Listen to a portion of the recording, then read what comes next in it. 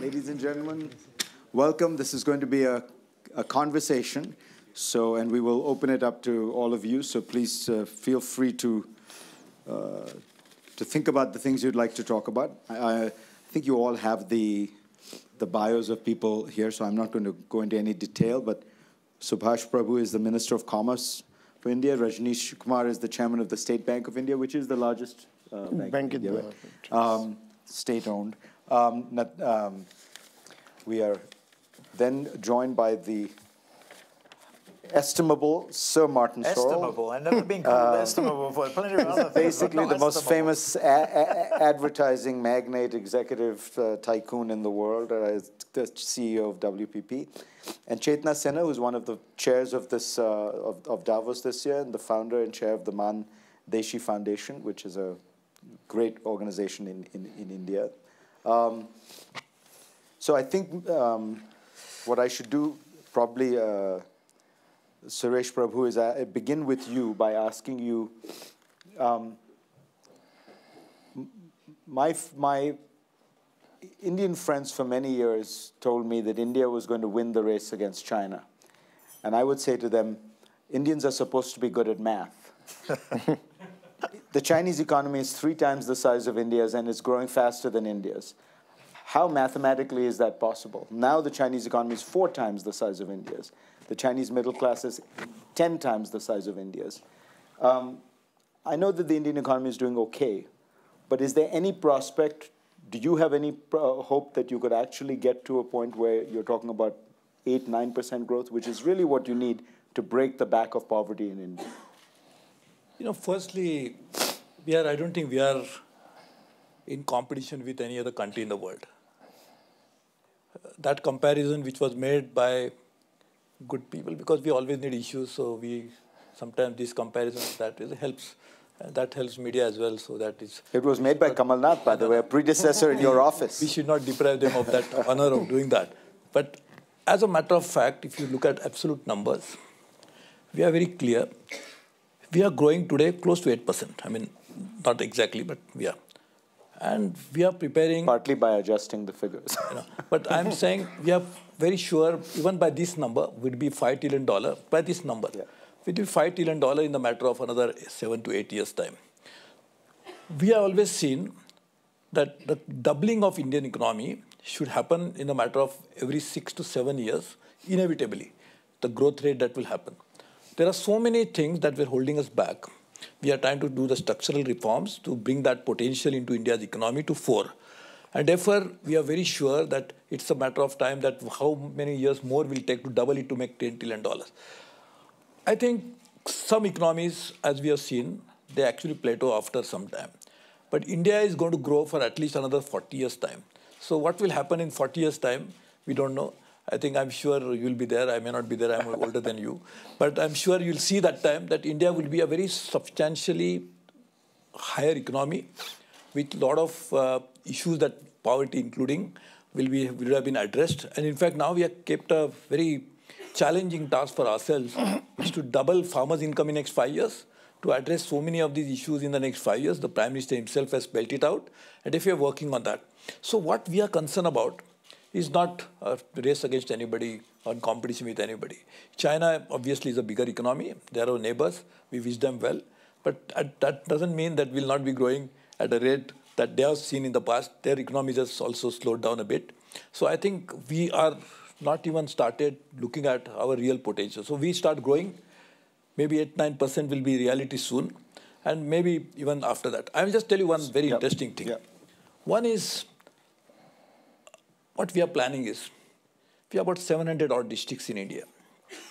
So we want to do top-bottom approach, in a sense, bottoms-up approach. One is that every district in India, which has services, manufacturing, and agriculture of various type, if they can be growing at 3% more than what they're growing today, and that's possible with the macro-level planning that goes into that, we'll also bring in a different element of dynamism for growth in India. Secondly, we are creating our new industrial policy, wherein we are focusing on modernizing the existing industries as well as focusing on new industries, which are not even born today. So we are trying to identify those industries. We are trying to focus on services, which will be growing at a faster rate than even manufacturing or agriculture. And they have already done, we almost 2/3 of our economy come from services. But as we can go along, we'll definitely see the services even growing faster, and exports into services will be more than the merchandise exports. So we are preparing a very holistic, comprehensive strategy to make it happen. And I'm sure India's potential. Another interesting thing about India, what is India's growth story as opposed to other countries' story? It is driven by people themselves. It's a private sector driven growth. So when we remove all the hurdles in the way of private sector growing, I don't know what will be the potential.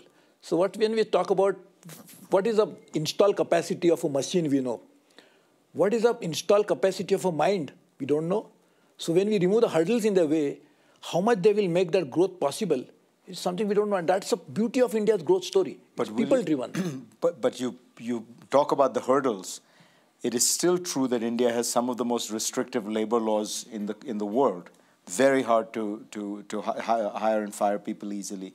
It is still true that land acquisition is very, very difficult. And it is still true that if you take a point in the middle of India, the cost of transporting goods to the port, which is often a 400-mile journey, is 5 to 8 times higher than the cost of moving the goods from that port to Chicago, 10,000 miles away. No, absolutely. So you have to. No, you know India very well, so you're absolutely right. But I am saying this is precisely the issues we are trying to address. Logistic is something which is a priority for us. I was a railways minister till recently. So our railways minister has to do only railways. There's a road minister doing with roads, port minister doing with port. Civil aviation will fly above all of us. Am I right? You are the largest employer in the world? That's right. Indian Railways? That's right. How many people do you employ? That's right. It's like 1 million people? 1.3 million. 1.3 million only. people. Not much. So with all these different kinds of transport, so first time the Prime Minister has created a logistic department in the government.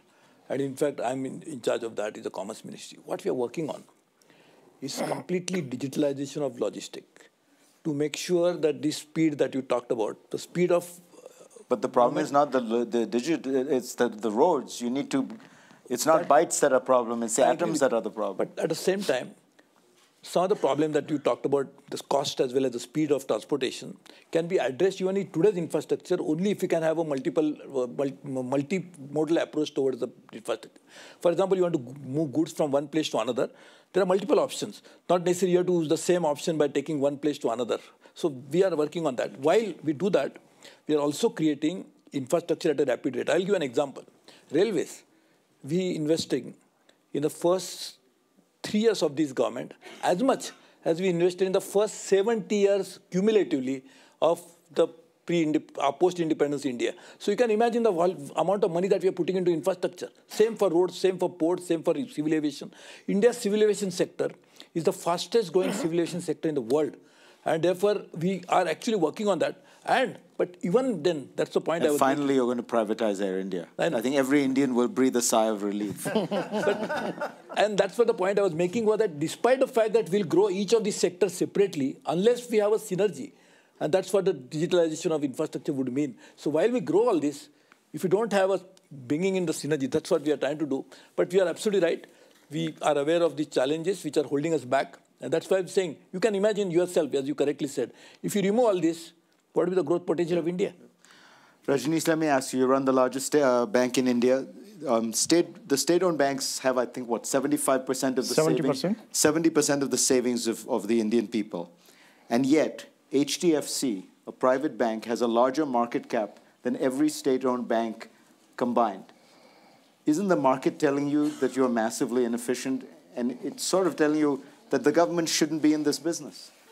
Why is the government in the business of providing loans other than as political patronage? And I mean, don't you have all the wrong incentives? You're told give loans to people on a political basis rather than economic one.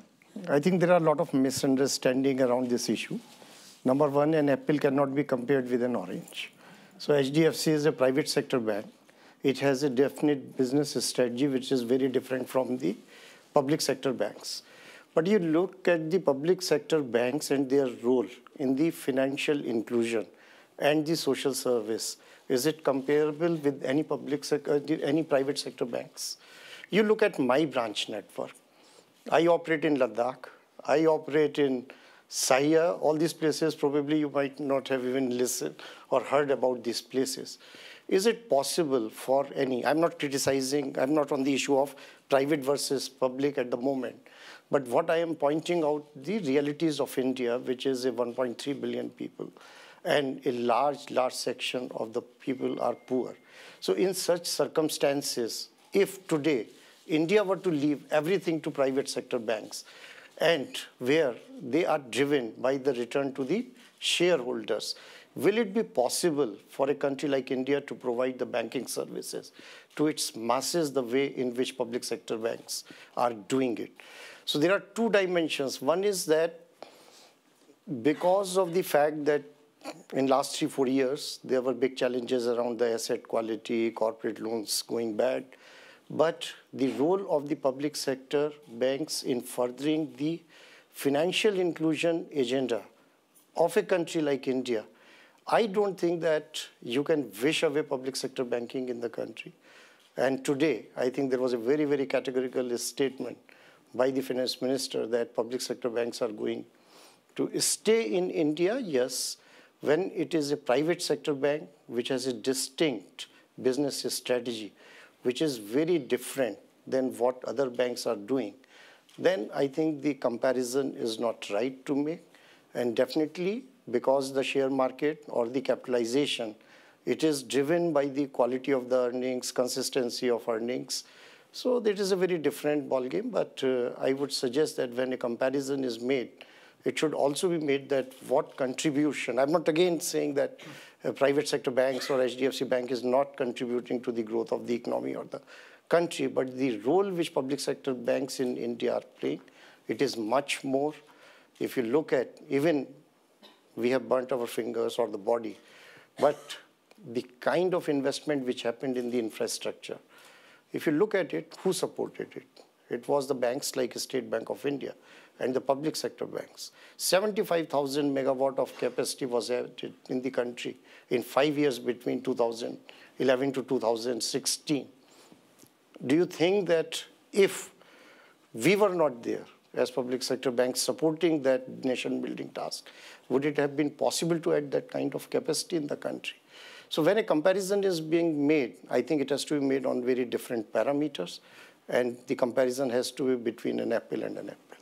Do you think that the rise of cell phones, smartphones, is your principal challenge, or is it your principal opportunity? Because I look at what has happened in India, the most extraordinary revolution in the last 5-10 years in India, and maybe in the world, has been this move. India went from being 155th in cellular bandwidth consumption to number 1, 750 million smartphones. Now these people can do, with Aadhaar, they have a biometric ID, they have a smartphone, they can do cashless transactions. How do you remind them, insert yourself in the middle of that relationship and say, I'm a bank. I want to be the guy doing the banking, not your phone company? No, I think that convergence between banking or a technology company or a telecom company, so those walls are disappearing. So it is very difficult to say. That is what we are saying when the telecom companies are becoming payment banks. And payment banks, they are, or the mainstream banks are now so much dependent upon the technology and mobile banking. So that convergence will happen. And today the banks also see themselves as a technology company or vice versa. So the mobile banking is the future, definitely. And as public sector bank and as the largest bank in India, we have invested quite heavily in the technology. And our digital applications are now state of the art. We did roll out a digital application just on 24th November, which is just you only need one. And what it will allow you to do, everything you imagine in respect of banking transaction through only one application, accepting that I can't disburse cash out of mobile phone and receive cash in mobile phone. That we can't even do in the United States or in China, which is really the world leader right now. Martin, when you listening to you, Fareed, I get scared by the intimidatory questioners. Killer questions. Wow, I'm wondering what you're saving up for me. you get the easy one. Thank God for that. What does it look like for a foreign investor? Because my experience of talking to foreign investors is they feel somewhat burned on India.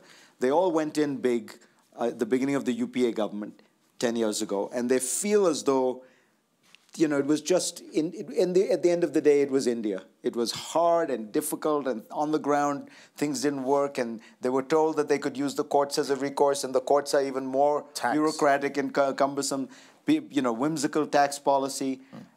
Is it your sense that people are looking at the genuine accomplishments of this government, and has there been a mind shift, or are they still cautious? Well, look, I just sort of step back for a minute and look at it the way that we look at it, and I think similar to our clients. So if I take 2017, which was a tough year for us, you know, what were one of the bright spots, apart from the UK, interesting enough, despite Brexit, was India. So, and if I look at the future, I mean, I see a world, and maybe I'm too influenced by what we've seen in Davos last year with President Xi, what we see here with President Trump, with Prime Minister Modi here. You know, people look at the world as being dominated by a G2 world, China and the US, or US and China. China will catch up in absolute terms. It's 20 trillion versus 10, roughly. India at 2.5 trillion. For us as a business, by the way, India is our 6th largest market. We do about $800 million of revenue. That China is double that, 1.7, so that's a 2-to-1 here. But we have a very big market share in India. I'm not going to even tell you what our market share is in India. But that's been driven by local companies and by multinational companies. So get to the heart of your question.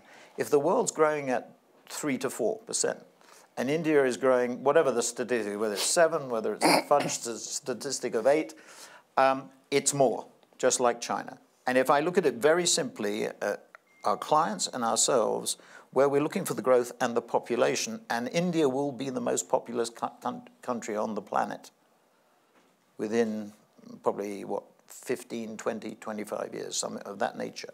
So as in terms of, and a young population, and a technologically advanced population, because it's leapfrogged. What you just said a few minutes ago is very significant, because they went through almost from analog to smartphone without any of the interrupting leaps that we've had to go through in the US or the UK. So if you put that little lot together, and you look for international companies are looking for growth, I don't think they have much choice, actually. And I look at it as being a G3 world. I was thinking about Davos this year. Maybe I was influenced by our meeting with Prime Minister Modi. But I do think of it that way. And I think India, you know, we have 20,000 people in India. Interestingly, China is double the size, and we have 17,000 people. India is half the size in revenues, and we have almost 20,000. Well, it makes sense. Labor is much cheaper in India. Yeah. But you mentioned about labour market flexibility. I mean, we have the same problem in France, by the way, in labour market flexibility. So I think the answer to it, and if I look at the success of Hindustan Lever, for example, Unilever subsidiary in India, which became its most prominent subsidiary. Actually, you may have seen a press article a few days ago about that. And I look at the success of that company, taking it as an example. It's a mixture, really, of an international company and a local company. Now, to the heart of your question, I think you have to establish a balance, and I think China is no different. The problem the multinationals have is they are multinational companies. And what you have to do is, I think, to localize your model as much as you possibly can. One of the reasons why Hindustan Lever or Unilever has been so successful is it is a separately quoted company, very highly valued at 50 times earnings on the Indian Stock Exchange. So I think, Fareed, the answer to your question is it's inevitable. I mean, I'm an Indian bull, and a raging Indian bull. And I believe that the potential of the country, and all the things that you're seeing take place under Modi's leadership, there's something maybe about leaders whose names begin with M. You saw Merkel, Macri, there are Theresa May, maybe. Not Mussolini. You just spoiled your point. But he's really made a major difference, just like Macri has, actually, in a very short period of time has made a difference.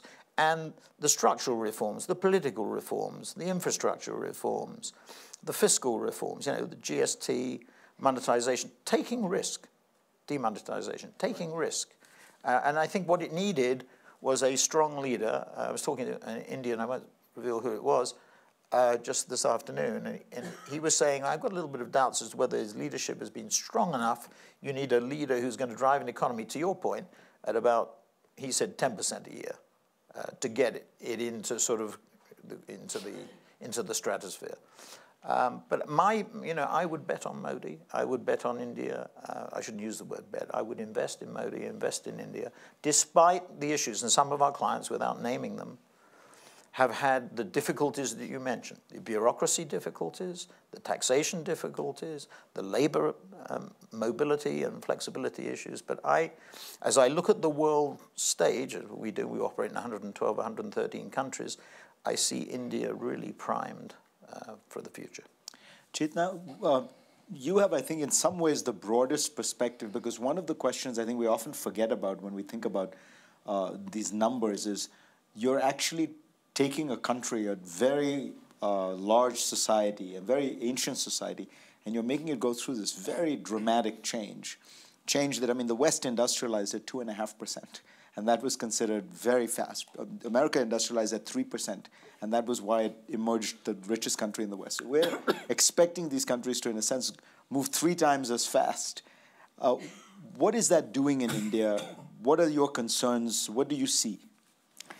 So the first, I would like to say that yesterday in the inaugural session, our Prime Minister said that, we are having a red carpet for the investors. And it came in my mind that how would it be that, if we have a red carpet for our street vendors, for women who are doing business on the road in the heat, but they are ready for it. In India, we have 72,000 weekly markets. Imagine, and in each weekly market, around majority of our women vendors.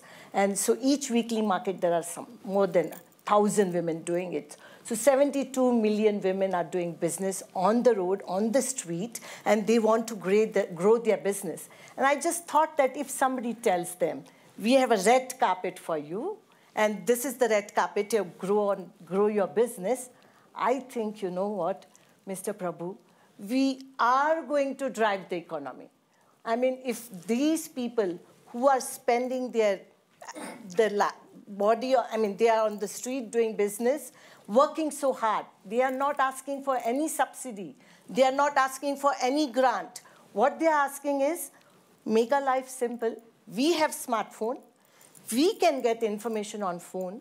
If we don't know also, we can find the ways. We run the business school for rural women. And they come to us and they say that we have a smartphone. We don't want household phone. We want our own individual phone. We want to control our e-wallet. This is the aspiration in the population. And if this aspirated population, which is having street vendors, they are doing business, if we have a red carpet, then they will be doing their business at 4-5 times. I do believe that, India is looking as, farmer leader is sitting here. When I talk about farmers increasing the double income, imagine if really double income of farmers is grown, if the micro enterprise grow, jobs in India will definitely be created. Economy can drive. But yes, these are the challenges, and I feel very strongly, and I put very strongly, that yes, investors do have a lot of bureaucracy and all this, but it's not investors. It's a domestic people, everyday life, getting our property papers. I want my property papers, and I have to stand in a queue. I want connectivity, and everything is that everybody is really working hard. Ease of banking, ease of business is not just for the investors. It is actually for the micro enterprise. And here, actually, I'm very ambitious. Every time I say that, when I close my eyes, I hear the voices of 500,000 women whom I'm representing, and they are saying that, tell the investors, if you don't invest in us, you'll lose the opportunity. What else would they want? Because in India, the women in India is a fascinating story, right? India has always had very powerful female goddesses, for example, Durga, Kali. It has had one of the first female prime ministers. And yet, there's still enormous amount of physical abuse of women. There is an enormous disadvantages to being a woman. What is your assessment of where women are in India today? So that is really challenging. I mean, I can try my best to glamorize everything, but still the challenge is that the safety and the security of the women in India or in cities is an issue. And I do believe that, yes, policymakers are there, government is there, and you have the system, which it's not a question of just safety and security, but it's a question of providing the dignity, understanding them as an equal citizen.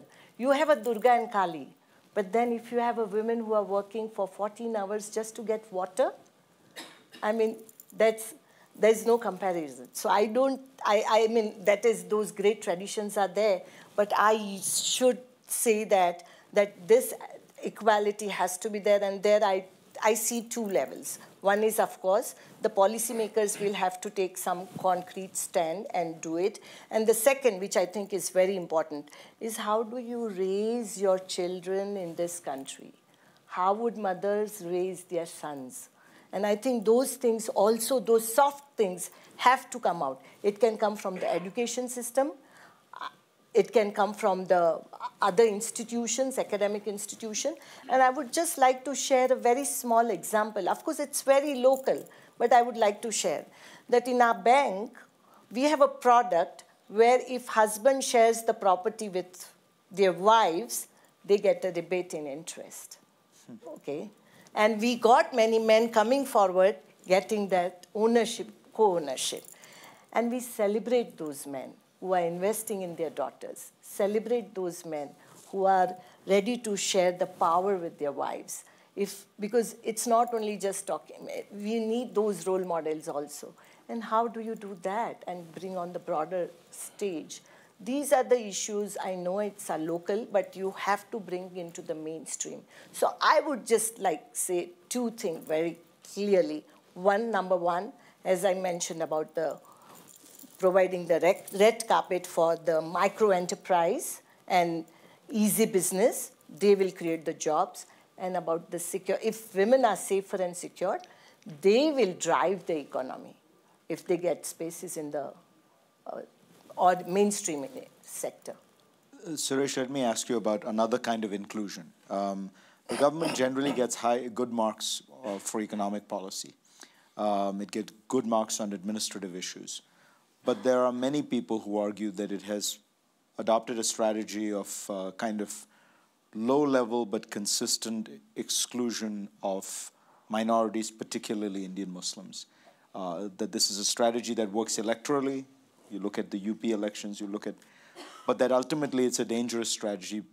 First of all, it's unjust, but it's also dangerous because you have a very large population of Muslims in India that so far have been remarkably unradicalized. You have 150 million Indian Muslims, and basically there are no members of Al-Qaeda or ISIS. I mean, maybe one or two. And that's remarkable when you think about the fact that it's right next to Pakistan, right next to Afghanistan. Is that a fair criticism that in the search for electoral advantage, the BJP has marginalized Indian Muslims? I would actually say that this is the first government which does not discriminate the population on the basis of their religion. We strongly believe that all the citizens of India enjoy the equal rights, equal privileges, and they should therefore not be discriminated based on the religion, what your faith, or religion is a faith, that what you follow. So I think we really do not do that. It is unfortunately true that some of the Muslims, for example, may not have been elected to the local assembly in the number that they should have been. But that's something which is the electoral process.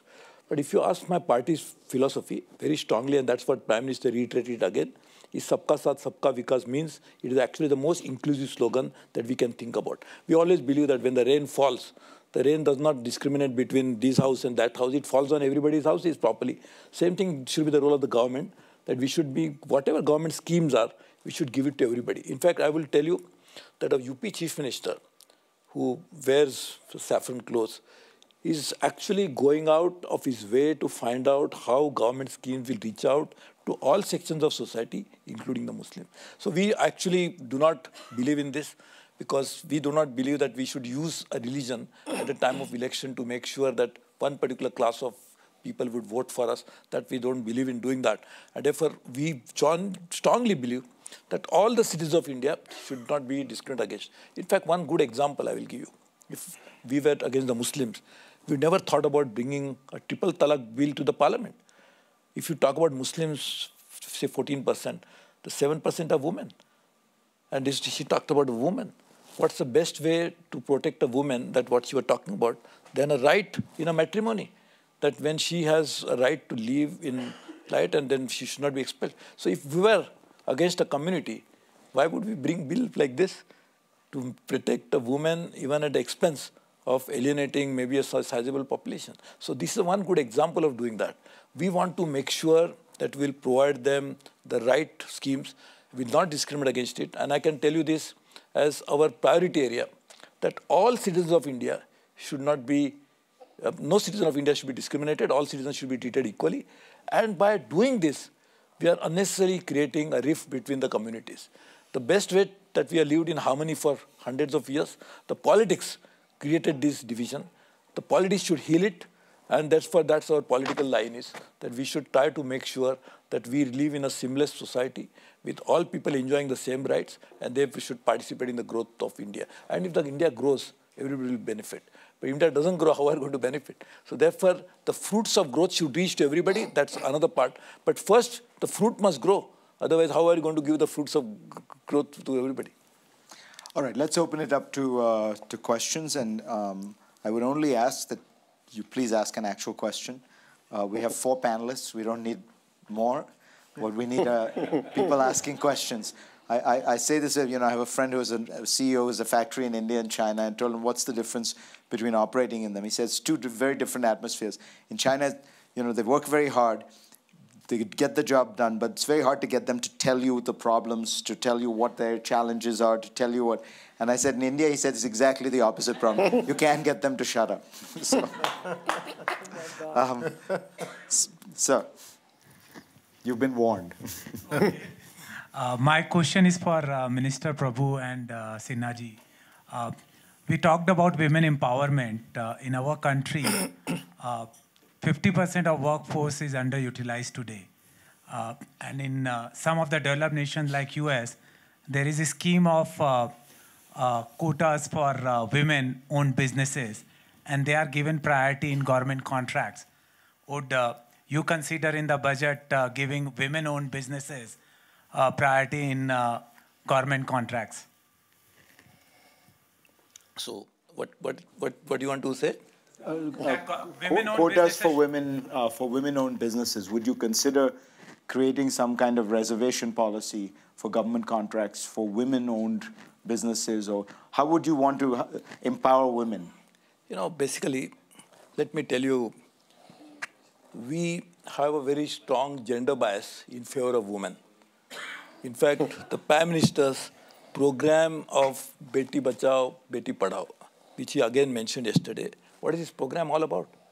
You talked about that. Save your daughter, your bank has done it. Daughter. You asked this bank chairman, this was our proposal, that when we went for a universalization of bank operation, wherein every family must have a bank account, we insisted that women also must have banks. So before your bank, we did that. So I was also chairman of a bank some years ago, but we could never do that. So this is what we try to put it into a system like this. Thirdly, we strongly feel that, now the women entrepreneurs are also rising. And what she said is right.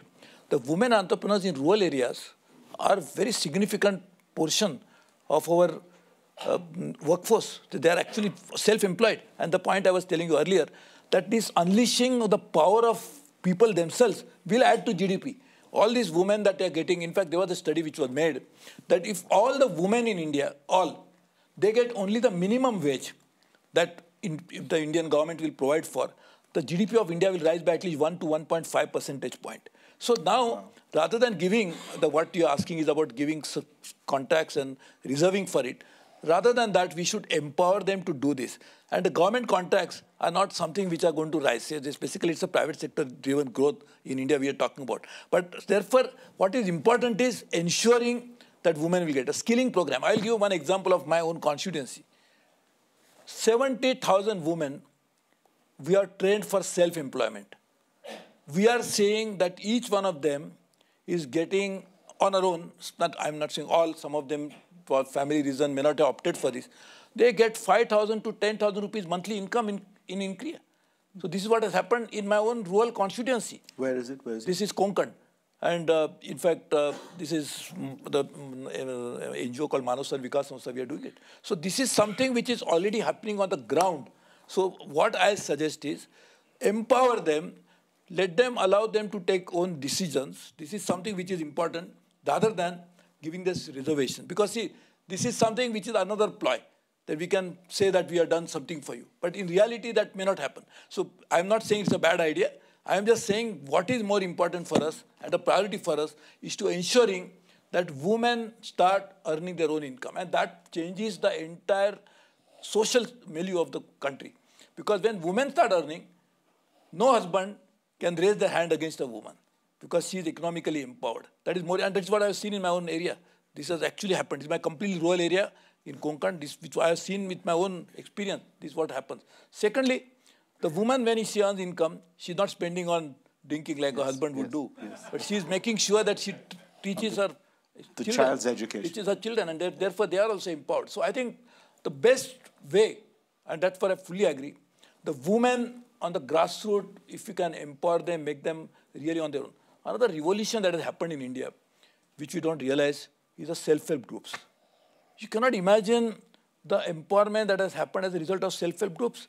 I can tell you when I started doing it 22 years ago in my own constituency, people are laughing at me. What is self-help group? It's the job of a member of parliament. I was a minister even in that government. So they said, what is the government minister doing? Self-help groups. What is going to happen?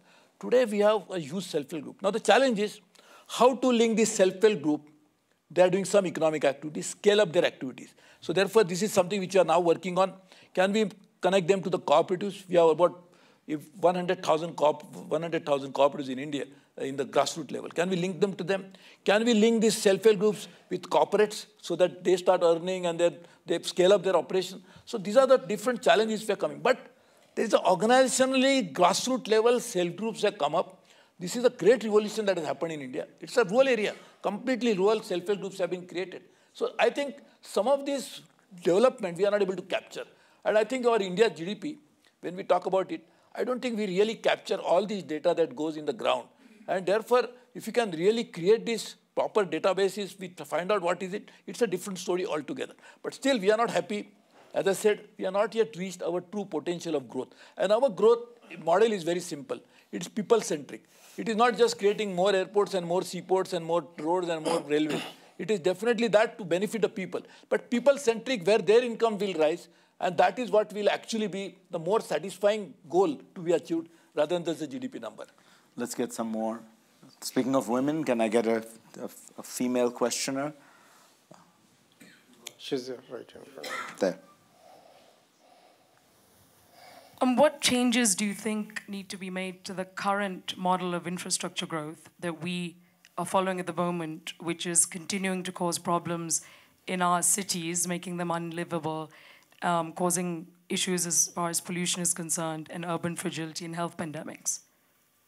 What changes would you now make so that the fruit can actually grow so that you can eat it? You must be living this problem because Delhi is now officially the world's most polluted major city. So she want to know How are you going to tackle issues like pollution, congestion? This is... Current infrastructure growth models. We're copying an old America versus a new India. So. I know. This is another very important issue because GDP numbers can give you economic prosperity at best. But quality of life is a completely different parameter. If you don't improve quality of lives of people, this doesn't happen. I always say this, that when our framers of Constitution, they gave us a lot of fundamental rights to ensure human dignity, freedom, and everything else. But they never thought of giving fundamental rights for clean air and clean water because we never realized that it will happen like this in such a short period of time. So I think this is a real priority for us. Therefore, development paradigm cannot be ignored by not having environmental concern mainstreamed into it. And that is a big challenge for us and big opportunity for us because, as you said, we are still not as big as some of the countries you mentioned. So therefore, we don't have the same problems of those countries yet. So therefore, we can avoid it. So learning from other countries is one part. But unlearning from the models of other countries is another part. So what we really want to do, and make our great Lord Nicholas Stern, who is sitting next to you, we are working very closely with him. And in fact, I spoke in the London School of Economics only a few days ago on this issue, that we want to make sure that water and air, which should be the most fundamental, because that's what people are born with. But what that's are you fundamental right. What are you doing about it? Because I don't see much progress. Is firstly, now take air quality, which is a Delhi issue. No, it's a Bombay issue. I was in Bombay. You can't see across Marine Drive anymore. So I'll tell you about that. So one is ambient air quality is an issue which causes, because of mainly vehicular pollution. This is a empirical evidence. 60% of air pollution is because of that. So one, we have got a metro for the public transport. The number of cars, that's a prosperity issue. More the people, more the pollution. So not only Delhi's population is increasing, Delhi's vehicular population increase at even higher rate. Yeah. So therefore, this is another problem, that how do you deal with that? So we are changing the diesel norms. We are trying to bring in electric vehicles. So this will be one of the major components of this. And electric vehicles, again, if you are using the same fossil fuel energy from the grid to make it, doesn't make sense. So using solar energy, 170,000 megawatts of renewable energy, we want to add to our energy basket and change the energy profile completely. That again will improve. Also, industry. I think we have set up now very, very stringent industry emission norms, which again would mean that they will not be able to emit more. So I think all this put together, we'll be able to work on it. But I will tell you something. Over a period of time, we have learned a lot. This is a public outcry now, which is the most important for a democracy. When people, we go there and say that, we first give us clean air rather than give us clean job. That is what is now influencing the politician. So I think this is another pressure that is coming in. But you are absolutely right. And I must tell you something, I was the Minister of Environment also. So I have dealt with this issue. So therefore, this is a very important issue to deal with, and we'll definitely work on it. And I'm not saying that this is something which is simple solution, but the long-term solution with short-term action is something which we're working on. All right. Sir. So this is a question for you. Sir, you mentioned that the outreach of smartphones, cell phones into India has been a great advantage, which I completely agree with you, but it has a different angle to it. And that is the aspirational generation without jobs, because now, as I see in villages, everybody has a smartphone. And you can access, and you see things which are very unreal in life. And that is the aspirational generation in the villages which is looking for jobs. And I don't know how advertising could be used to subdue that, because it's having an effect where everyone is unhappy with their own situation because they're looking at things which are not real in real life. And it's a big, I think it's something that people are not realizing, but the social media is leading to the unrest. Unrealizable expectations? Yes, that's right. In the circumstances that exist today, they're unreliable. Tell him this. Sure, quickly. See, basically, the fair expectation of a person is a job. And why he wants a job? To earn source of livelihood. See, basically, this is the mindset change. In fact, as a member of parliament, people will say, give me a job. So then I ask him, why you want a job? It's obviously for earning money. So what is now is a changing profile of economy globally. Is a kind of jobs. In US, this was a very big phenomenon. People were saying MAG jobs some years ago, when you were getting hourly jobs than a blue-collar jobs. So this is going to happen all over the world, and we are discussing in this forum also the changing face of manufacturing. So what is important is, people have a right, and their fundamental right is to get source of livelihood. That is what the governments are obliged to provide, and we'll work on that. But jobs in the conventional way, the profile of job is changing. So therefore, if she mentioned just now, she's also rural area, that there are thousands of women are working. That means they have something to do.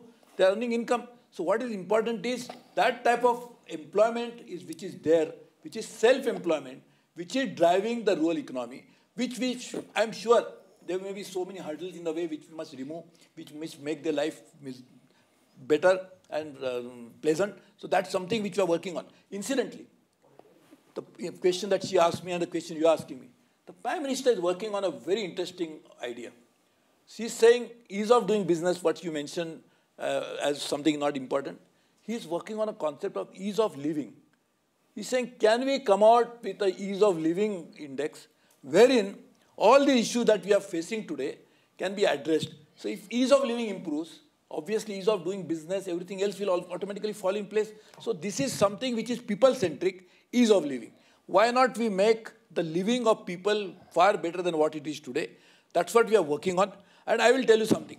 If you ask me, then why not do it in 3 years?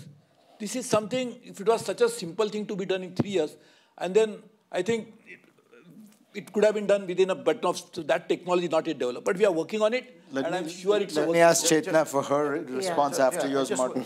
well, just listening to your question, I mean, it would be the first time that we've tried to moderate consumption or expectations. But I think communications could realistically change the horizon. You could say, and I was looking at the Indian planning process. The Indians government has moved away from a Soviet-style 5-year plan to a 15-year vision with sort of 3-year implementation plans. And listening to you, what you said, I was just thinking about the Chinese comparison. I mean, the difference between China and India is China is a directed economy. I remember when they had the expo in Shanghai, asking the mayor of Shanghai, where they were going to build the Shanghai site. And he said, well, he had a model in his office, and he said, this is the plan of the city, and we've got these people living here, and that's where the site's going to be. So I said, what are you going to do about the people living there? He literally said to me, well, we're building alternative accommodation over here. And I said, how are you going to get the people from there? There's a large number of people to there. He said, well, literally, we're going to go in with army trucks on a weekend. And over the weekend or week or whatever, we will pick these people up and we will put them over there, and then we'll develop the expo site at Pudong. So it's the difference between two different systems. One is much more autocratic than the other. I think the use of communications could be to change the level of expectation in terms of time. I mean, I think it could dampen down that. But I think the real issue is that when a government as strong as Mr. Modi's government is put in the position and sets these big goals, and they're big, hairy goals, to grow a country, the second most populous country on the planet, will be the largest, to grow and at this rate and at this scale, clearly you have to manage the expectations at the same time. I mean, my sense is that there is a coordinated plan. Listening to some of the questions and some of the, obviously the implementation of it is extremely difficult. So I think you have to moderate the aspirations, but the planning process, I think, is absolutely critical. In the 32 years that we've been active in India, we've had issues with government bureaucracy, but I wouldn't say that we have been subject to massive issues. One issue in the TV measurement area, very germane to our business, which was particularly difficult. But with that one exception, we've actually managed to operate extremely effectively. And I think the other thing is the expectation level is driving, we're talking about this in the green room, is driving rural population into urban cities. This is what the problem the Chinese have. They've managed it extremely well, and they've managed the expectations. But do you know why they can manage it? I once had a conversation with the Chief Minister of India. I said, the Chinese have managed to manage urbanization. So you don't have these rings of squatters, these slums surrounding cities, because what happens is cities a magnet of economic opportunity. These people come, and there's so many come sometimes that they choke off the actual economic activity. And he said very truly, he said, you're absolutely right. I wish we could do it the Chinese way. I have this small problem called the Constitution of India that guarantees freedom of movement. In India, if somebody says, I want to move to Bombay for a job, as the government, you can't stop them from moving. Yeah. You then... I would like to extend the point in this way that, yes, I see in rural India, I stay in a village, so I see that the young population have a cell phone. They are so busy with it, educated, graduate, not having jobs, maximum time there. Their fathers are in the field doing farming, but they do not see their future there, and which is absolutely right. Why would they see it? Because there's no technology, nothing has improved. So and I would give you another positive example. Last month, we did an exhibition in Mumbai where all our rural women entrepreneurs came to Mumbai, 100 of them, with their produce. Some were making in textile, some were others. And 3 days, we saw 30,000 people coming there and buying, and they did a lot of business. What this indicates is that we have a market. It's not that we are looking for market. We have a population which is ready to do something. Then where is it missing? And in fact, actually, I wanted to respond to the previous question also. There are two studies which has come, IFC report and McKinsey. IFC report clearly says that there is a missing gap in India, and the McKinsey report says that a lot of investors have made money in microfinance, and they are interested in investing it. So there is a success. And on the other side, IFC report says that in micro enterprise, there is a huge gap. If there are 100 loans in the bank for the micro enterprise, then how many numbers are getting? So this whole missing gap which is there, where actually, where Minister talked about the skilling, that what are the jobs? How are we going to create the jobs? The jobs should be such which gives me a dignity. So I have a technology in my hand.